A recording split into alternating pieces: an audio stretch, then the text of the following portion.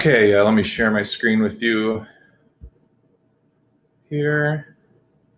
And this is not the exact same question, but let me get my face up here for you. All right, this is not the exact same question,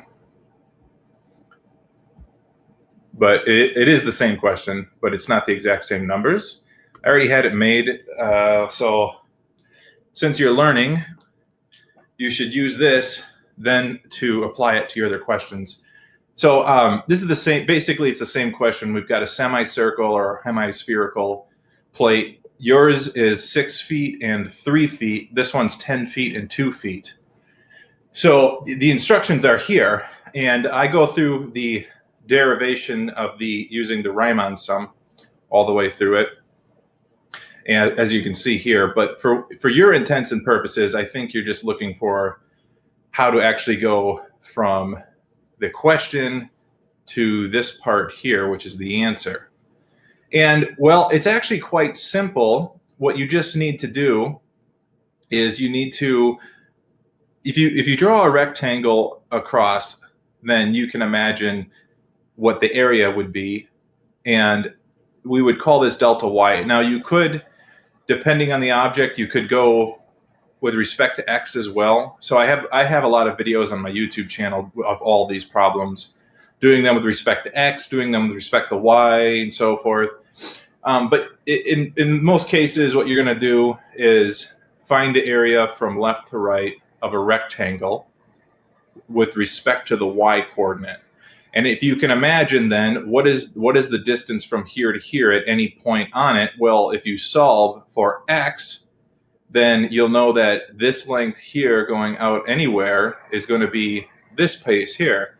And then this length going this way would be negative.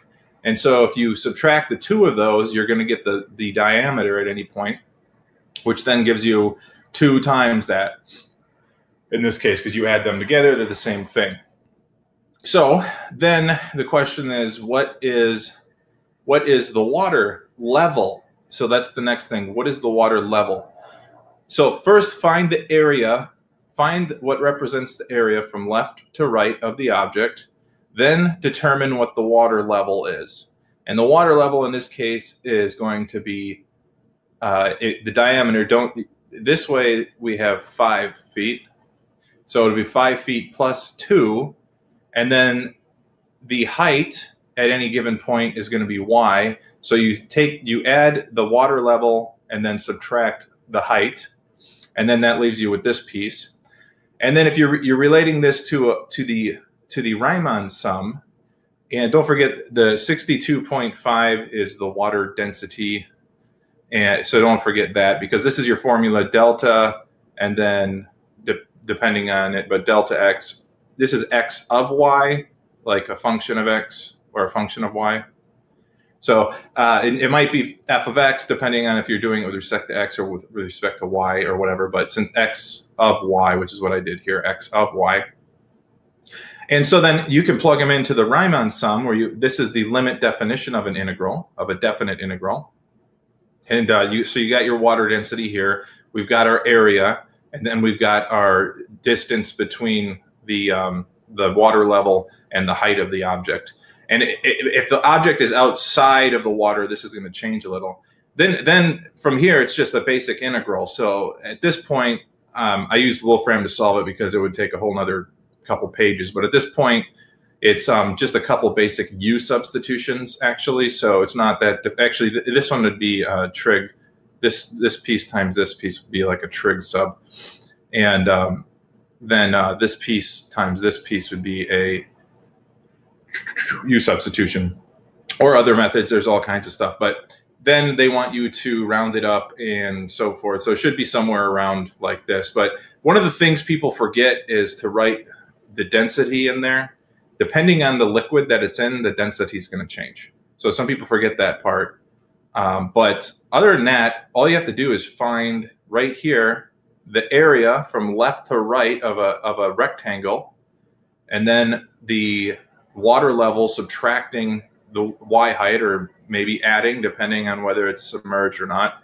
And then delta y, that just becomes dy if you're going converting. But that's it. So then the 2 here I brought out with the 62.5, give you 125. And then you just evaluate it. So setting it up is just the tricky part. I do have on my YouTube channel, JJ the Tutor, I've got like every single one of these solved. So if you're confused on different objects, isosceles, triangles, all that stuff, then you could check out some more. But it's a pretty lengthy problem to do in a 5-minute video on here. But this is the same question. So use this to solve your question. You can pretty much just say that you're going to have, since your diameter was 6, this is going to be 9 minus y squared. And since your height was 3, so this would be 6. So for your question, you're going to end up with this. You should have 3 plus 3 should be 6 minus y square root 9 minus y squared dy integral 0 to 3 for your diameter, your radius. Sorry, you're integrating from 0 to the radius, by the way. And because we're going from here to here across the plate, so that should be hopefully obvious. And so let me just double check your question. So 6 feet submerged, 3 feet below the surface. Yeah, so it should look like this, because this piece here is going to be 3 plus 3, and then this piece here is going to be 3 squared for your radius. And then you can evaluate that and figure it out. But the trick with this question is that if they're assigning it to you on your homework, there's a good chance it'll be on the exam, but it probably won't be the object that you were assigned. This exact question was on my exam when I took this course. Exactly this one, semicircle one. And I remember it was such an easy problem. When you look at it, you're like, oh, you just find the area and you do this. And then but sometimes it's just like your brain just like forgets it, even though you did it like 100 times.